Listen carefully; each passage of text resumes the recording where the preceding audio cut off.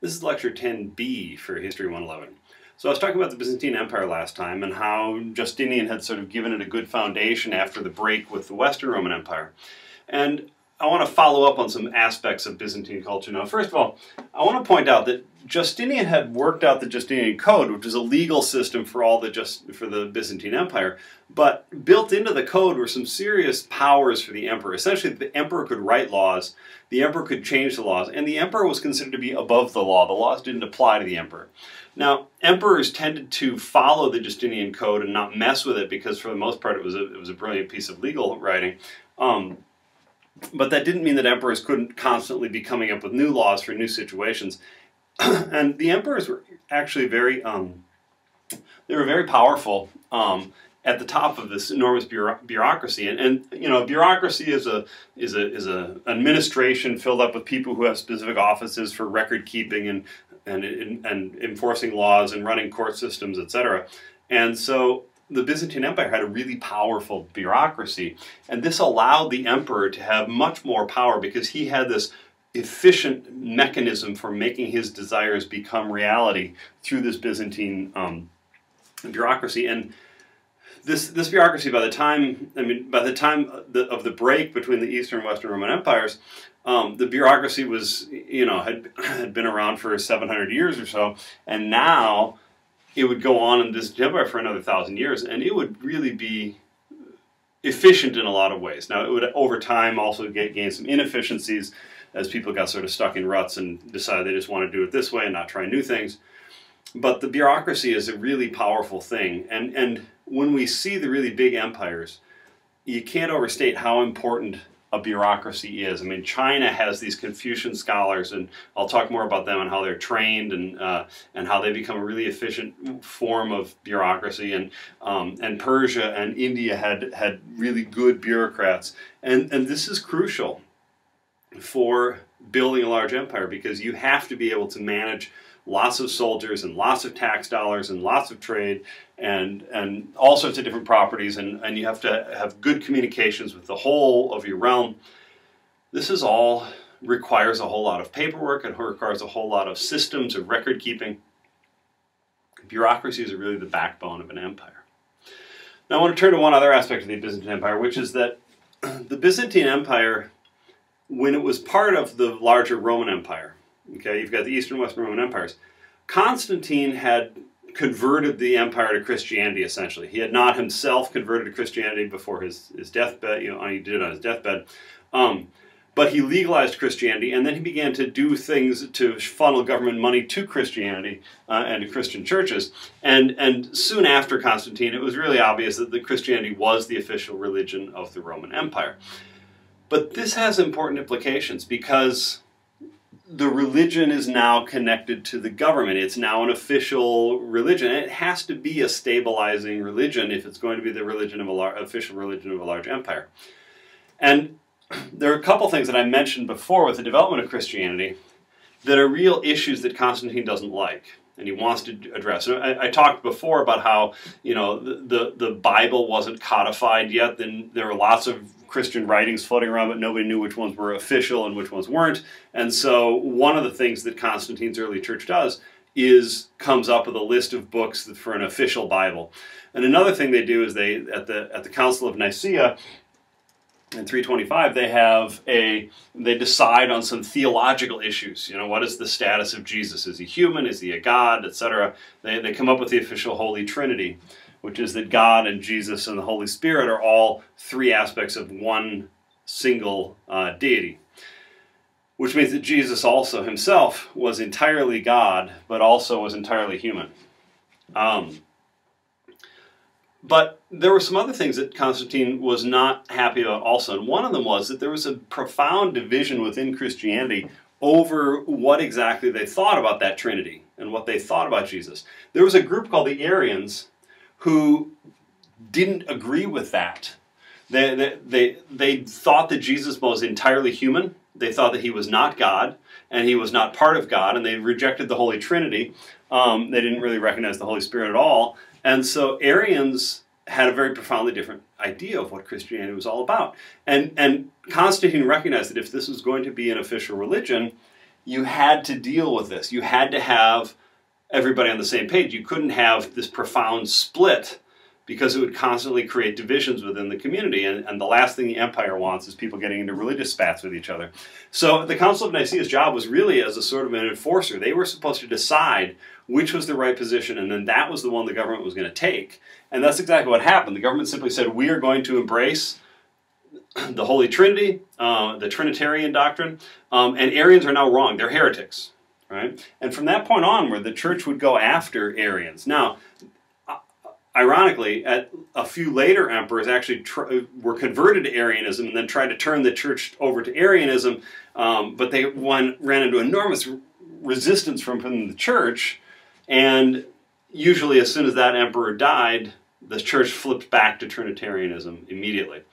But one of the key things to come out of this is the very idea that Constantine had thought it was his job as emperor to convene all the leaders of the church and tell them to figure this issue out and to sort of manage the church this way. And Constantine clearly thought of himself as the head of the Roman Empire. He thought of himself as the head of the church also. And this idea is called Caesaropapism, that Caesar is the father of the church.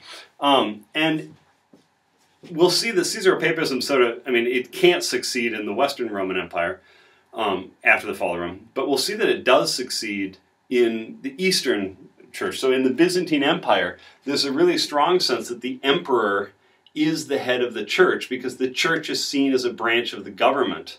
And so the emperor is the head of the government. He's obviously going to be the head of the church, right? So that's the idea of Caesaropapism. Now, what happens then when the Western Roman Empire falls in 476? What happens to the church? Well, there were actually there were 6 members of the church. There were 6 major cities recognized, and the heads of the church in those 6 cities were called metropolitans, and they were seen as the most powerful 6 members of the church, and they were in Rome, and they were in Constantinople, and Antioch, and Jerusalem, and Athens, and Alexandria. And the one in Rome was seen as sort of the paramount one because Rome was such the center of the Roman Empire. But when the Roman Empire falls in 476, suddenly the Bishop of Rome, the Metropolitan of Rome, is outside of the empire. And the other 5 are still inside the empire, right? They're inside the Byzantine Empire. So essentially the 5 who are in the Byzantine Empire still recognize Caesaropapism. They still recognize the Byzantine emperor, Zeno and then Justinian, as the head of the church. But the Roman bishop, after the fall of the Roman Empire in 476, he begins to claim complete autonomy. He begins to say, well, I mean, first of all, he's not part of any empire, right? And he begins to say, no, I am independent. Now, there are times, when Theodoric is taking over Italy, that clearly the Bishop of Rome has to bow to that. But gradually, over the centuries, the Bishop of Rome begins to assert not only is he totally independent of any political power, but also that he is still the head of the church. That the 5 cities, the 5 metropolitans, the heads of the church in those 5 cities, should be subordinate to him in Rome. But this causes an enormous problem because for those metropolitans in Constantinople or Athens or whatever, they're under the Byzantine Empire. They're clearly subject to the authority of the Byzantine emperor, and he is claiming under Caesaropapism that he is the head of their church. And Rome is claiming, no, we're the head of the church. Well, what essentially happens is that the 5 metropolitans in the Eastern Roman Empire cling to the emperor or submit to the emperor, and they gradually just stop listening to the Pope in Rome. They say, yeah, you're the head of our church, but if you say something that the emperor doesn't agree with, we're not listening to you, right? And so the Pope and the Bishop of Rome began to call himself the Pope, which means the father of the church, the head of the church. Pope is actually etymologically similar, comes from the same root as Papa.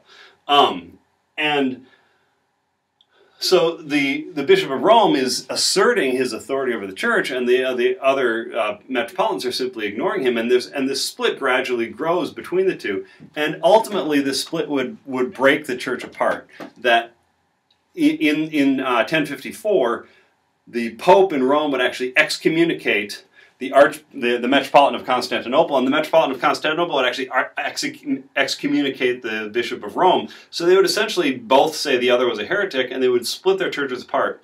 And from that point onward, then you have the Catholic Church based in Rome, which controls the religion of Western Europe, and then you have what's called the Orthodox Church, or the Eastern Orthodox Church, which is controlled by the Byzantine Empire.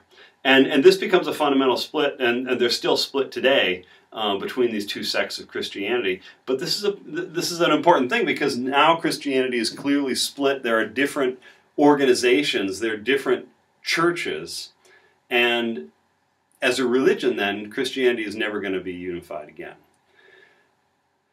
Now, the one other thing that the Eastern Orthodox Church gave us, though, that I really want to point out is monasticism. That in the 300s and the 400s and 500s, in Egypt and then in Syria, you begin to see groups of people, first individuals, want to really get in touch with God, and so they begin to practice various ways. And St. Anthony is the big example here. He would go into the desert in Egypt and for years and just meditate, and he would, supposedly eat locusts and honey, but he attracted followers, and they're like, oh, we all want to learn from you. He's like, hey, wait, my thing is I'm alone in the desert. You can't come learn from me, because then I wouldn't be alone in the desert. But Anthony actually did attract followers, and so it's began to evolve these communities of individuals who would go, and they would each live in a cave or a different part of the desert, and they would be alone for most of the year, and then they would get together once in a while to sort of exchange ideas, exchange things, talk about issues they're having, etc. And these began to gradually emerge then into communities, and you began to see other people forming different kinds of communities, like St. Pachomius.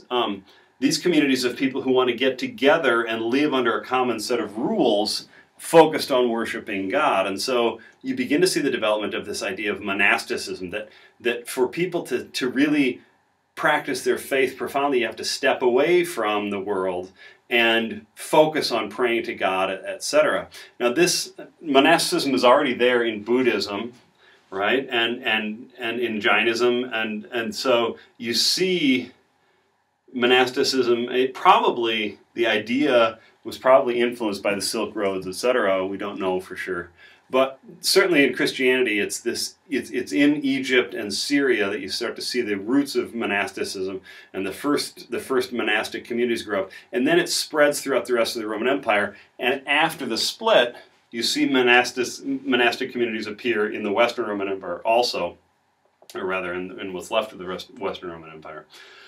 So the Byzantine Empire then is caught up quite a bit in the evolution of Christianity over the centuries, the later centuries of the Roman Empire, and then after the West has collapsed, it's caught up in this controversy and this split in the Christian church. In the third part of the lecture, then, we're going to talk about some of the issues the Byzantine Empire had later on in its reign.